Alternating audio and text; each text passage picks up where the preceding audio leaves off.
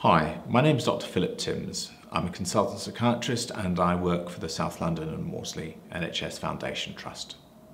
I've always been interested in why people do or don't take tablets, particularly now that I have to take medication every day myself.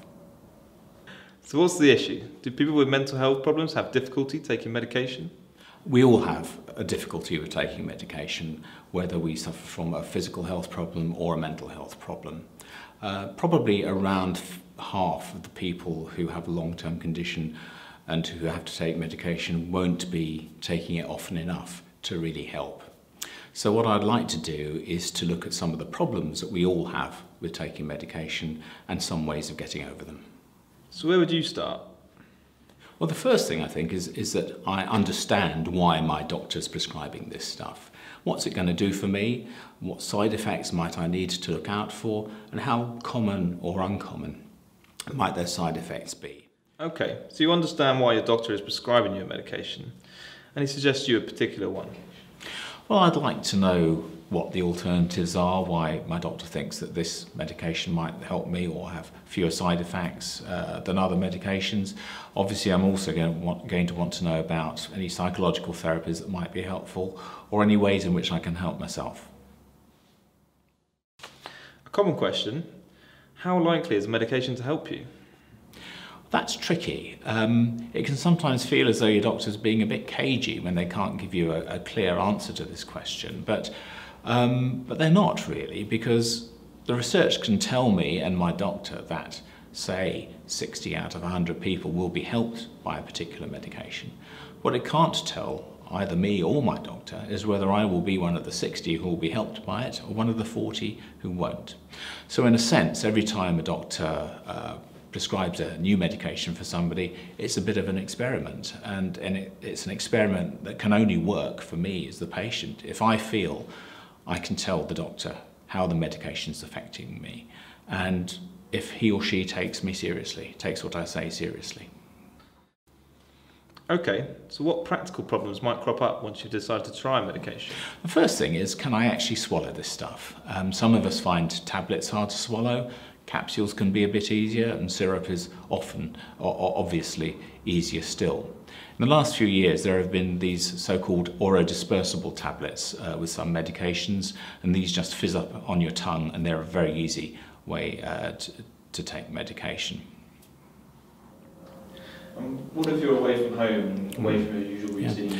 Well, remembering to take medication is a massive problem. I only have to take one tablet a day and I still forget sometimes.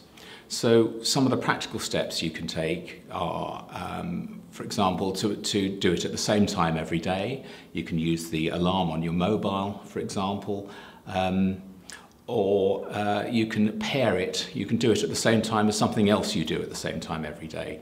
I do it when I take my tablets before I have a shave, for example. But you do run into trouble if your routine's broken, if you go off for a few days somewhere. So what I do in that instance is just to take a small pill box with just the tablets I need for those few days away. And certainly that works quite well for me. But even if I've got a system like this, I still sometimes find that I've forgotten whether I have actually taken a tablet or not.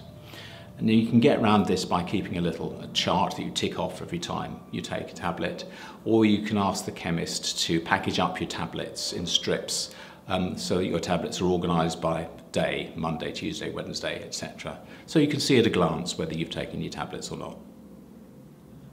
What if you think you're not on the right dose of medication, or you just have worries about it? Go and see your doctor.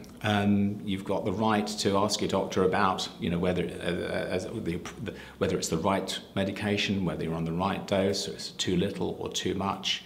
And if you're unsure if you're not comfortable about asking your doctor questions, the Royal College of Psychiatrists produces a fact sheet with a list of questions to ask your doctor about your mental health condition or your medication, so that might be helpful. What if you decide to stop taking your tablets, or you've taken less or more, or maybe you started taking your tablets intermittently? Let's face it, once we're out of the doctor's office, what we do with the tablets is entirely up to us.